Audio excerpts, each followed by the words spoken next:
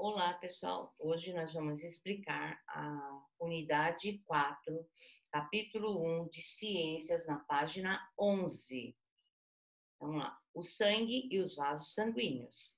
Enquanto a Marina assistia a um desenho animado com seu irmão, ela notou que, quando uma personagem ficava apaixonada por outra, aparecem coraçõezinhos em seus olhos e à sua volta para demonstrar o sentimento de amor. Diferentemente dos desenhos animados, o coração tem uma importante função no corpo humano. Qual é a função desse órgão? Qual é a função do coração? B. Além desse órgão, qual é os outros componentes do sistema cardiovascular e qual a sua função? Então, o sistema cardiovascular, ele é formado pelo coração, veias, vasos sanguíneos. Então, qual é o outro componente e a função dele? 2. Associe para as artérias A se for uma artéria, C se foram capilares e V se foram veias. Então, lembram, artérias são aquelas que transportam sangue com oxigênio. Capilares são pequenos vasos sanguíneos e veias são aqueles que transportam o sangue com gás carbônico. Então, prestem bem atenção.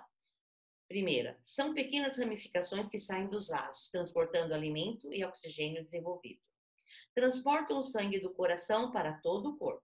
Transportam sangue do corpo para o coração. Então, assinale se é A, C ou V. Número 3. Observe as ilustrações a seguir e identifique qual delas representa uma veia e qual representa uma artéria. Sempre lembrando, a veia é aquela que carrega gás carbônico. E aí, ó, nós temos uma que tem uma válvula, vocês lembrando que quando ele dá a volta para o corpo todo, ao chegar perto do coração, ele vai ficando mais lento e a válvula faz com que o sangue não volte para trás, tá? Agora responde, o sangue rico em oxigênio é encontrado nas veias ou nas artérias? Ah, ó, eu já respondi, hein, pessoal? Número 4. Assinale a alternativa correta sobre hemorragia. O que é a hemorragia? É a perda intensa de sangue, uma grande quantidade de sangue que pode levar à morte? Ou a hemorragia é uma perda de sangue provocada por um corte superficial? Você caiu, ralou, cortou, é uma hemorragia? Qual é a importância da transfusão de sangue? Por que é importante a transfusão de sangue? Para que não falte sangue para a transfusão, o que nós devemos fazer? Como podemos colaborar? Sexta, a mãe do Otávio cortou-se enquanto preparava o jantar. Quando ela foi ao hospital para fazer um curativo, realizou também, horas depois, um exame de sangue a pedido de seu médico para analisar como estavam os componentes sanguíneos. Observe o resultado. Bom, lembrando que no sangue nós temos as hemácias, os leucócitos e as plaquetas. As hemácias dela encontravam-se normal. Os leucócitos haviam aumentado, estavam em quantidade aumentada, e as plaquetas estavam normal. O médico informou que o número de leucócitos estava elevado, provavelmente devido à infecção causada por bactérias no local do ferimento, e prescreveu o uso de um antibiótico.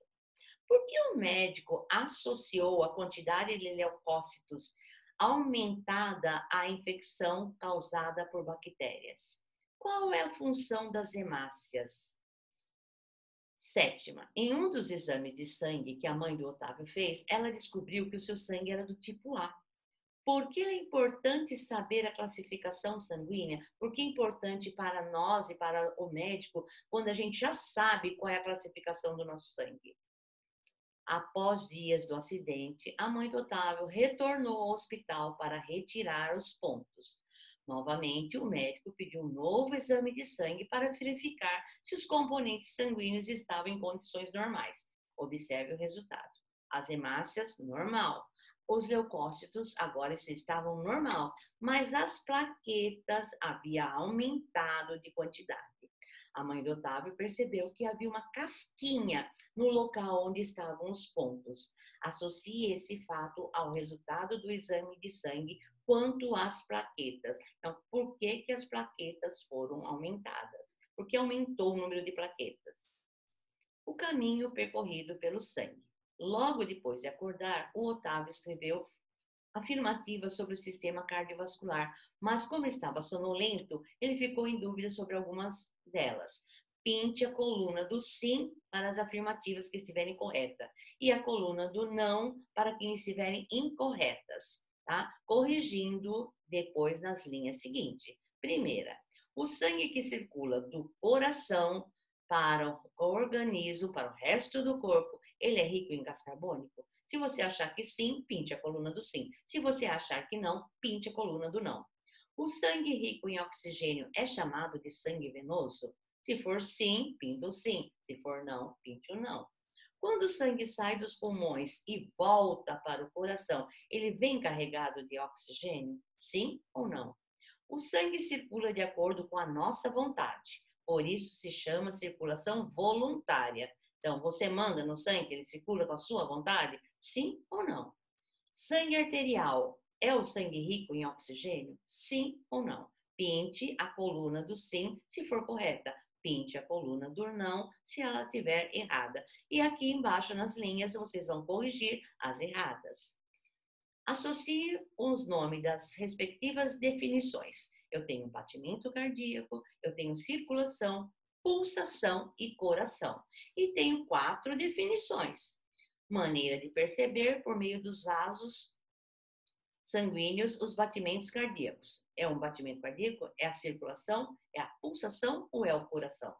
Movimentos de contração e de dilatação do coração realizados para bombear o sangue para o corpo todo.